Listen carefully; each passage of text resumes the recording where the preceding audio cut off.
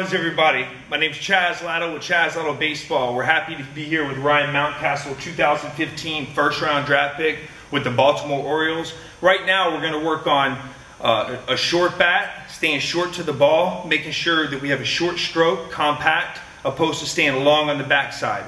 So what we do is we set up the tee high right here, and Ryan's going to demonstrate on working just staying direct with his top hand. So he'll put his left hand up here to protect his rotator cuff right there, and he's going to come straight down. And the idea here is to beat the ball straight in the ground. That way when you're working, you can really work the direct swing coming down to it.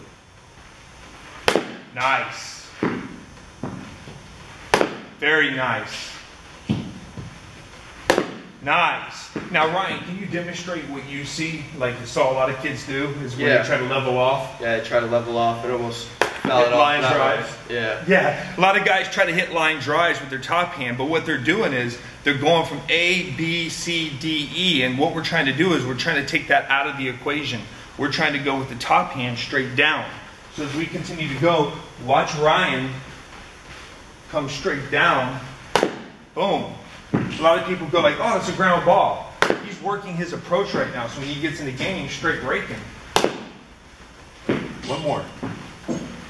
Very nice. That's a great drill, even when you're at home or wherever you're at, to work on keeping your top hand, whether you're left-handed or right-handed. Just remember, keep your hand over here to protect your rotator cuff and come straight down.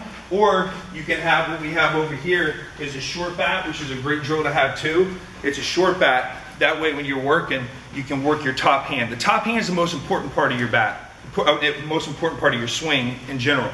Because if your bottom hand's working too much, you're going to get long on the backside. And we don't want that chicken wing where it's long on the backside. When we're hitting, we want to be short to it, so we're palm up and palm down at contact. That's how you create backspin.